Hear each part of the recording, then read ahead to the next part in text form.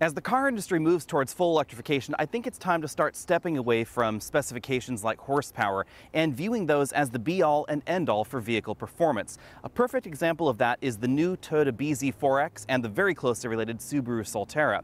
On paper, this doesn't seem so impressive. 214 horsepower, all-wheel drive.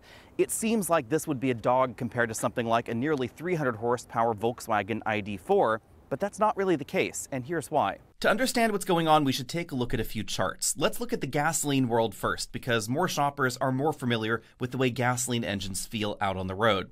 There is already a bit of variation in the gasoline world between performance figures, 0 to 60, 0 to 30 for instance, and horsepower figures. It's possible for two vehicles to produce 300 horsepower and one to go notably faster than the other. Now in the gasoline world, a lot of that just has to do with gearing or perhaps adding a turbocharger or a supercharger.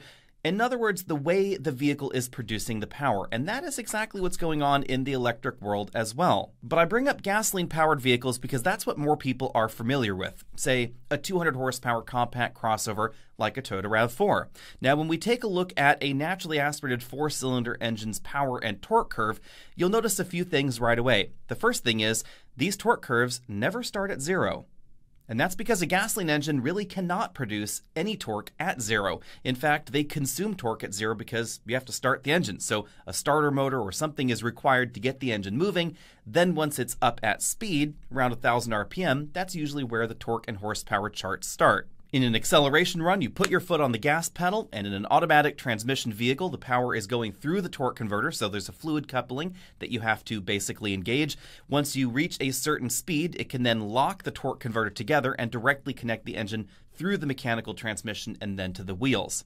Although there's obviously going to be a variation between turbocharged, supercharged, and naturally aspirated engines, the torque curve generally follows a very predictable path. It rises on up, and usually around 4,000, 5,000 RPM it starts to trail off because that's just the way that gasoline engines work.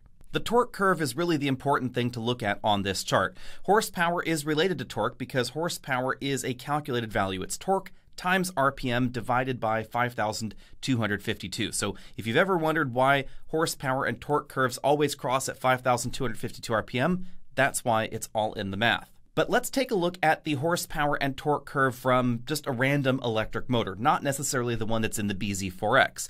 You'll notice two things immediately. The first thing is peak torque generally happens at very low RPMs, and there is a lot of torque at zero, and that's because electric motors can actually create torque at 0 RPM. When the rotor is stalled, there is a lot of power consumption, but there is usually a reasonable amount of torque. And depending on the motor design, that can actually be very similar to peak torque from the motor. So that's how you get that instant shove in really high horsepower electric vehicles. Because horsepower is, of course, that calculated value, the horsepower curve generally ramps up very similar to a gasoline engine, other than the fact that it, of course, starts at 0 RPM. In a modern electric vehicle, there is no torque converter, so there's nothing to consume energy in that early stage of acceleration where the engine is starting to rev up from, say, 1,000 RPM to 2,000 RPM. Electric vehicles get all of that right away. Now, one thing that's interesting when it comes to electric cars is most manufacturers don't actually give us official horsepower and torque curves for the electric motors. So some of this is all open to guesswork and interpretation. So while an electric motor's theoretical torque curve could look like this, in reality, most EVs have a horsepower and torque curve that looks a little bit more like a traditional gasoline engine, with, generally speaking, a little bit more oomph at the bottom. When it comes to the final horsepower and torque curve of a modern EV, a lot of factors go into exactly how the power ends up ramping for the electric motor. Generally speaking, manufacturers could deliver that maximum torque right away. They simply choose not to for a variety of reasons. There's the way the vehicle should feel, controllability especially on slippery surfaces, for instance, and then there's warranty and reliability concern as well. If we're talking about very high-performance modern EVs, say a Tesla Model X Plaid or a Hummer EV, vehicles that will go 0 to 60 in 3 seconds or under, there's a lot of stress going on the mechanicals of the reduction gears, the differential unit, the drive shafts, the tires, the wheels, etc. All of that has to be factored in. And likely in something like a Tesla Model S Plaid, Tesla could have dialed the knob even further to the crazy territory if they had wanted to. They simply realized that you'll probably end up spinning the tires right off the wheel. That is something you can do in an EV if you were to just dump all the power available to the motor to it instantly.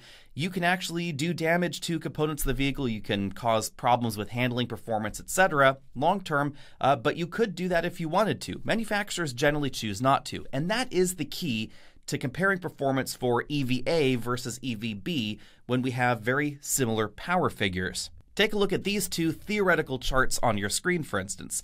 We have, hypothetically, EVA, which has a 200 horsepower electric motor setup, or say two 100 horsepower motors like the BZ4X. In this example, the manufacturer has chosen to deliver all 200 horsepower at, say, around 20 miles an hour or so. We don't know the exact RPM of the electric motor because some details are kept a little under the covers by modern EV manufacturers. Then we take EVB, which produces 300 horsepower, but all 300 horsepower doesn't come on until maybe 45 or even 50 miles an hour. That's going to make it feel a little bit more punchy on the highway, but for warranty, durability, reliability, and of course driving dynamics choices, they chose to ramp that power a little bit more slowly. So notice these power curves tend to look a little bit more like a gasoline engine vehicle. The key thing when we're talking about electric vehicle performance here is that for a given power output, manufacturers have so much flexibility in the way they can choose to ramp power and deliver power to the end user that it almost makes horsepower and torque figures completely meaningless, to be perfectly honest.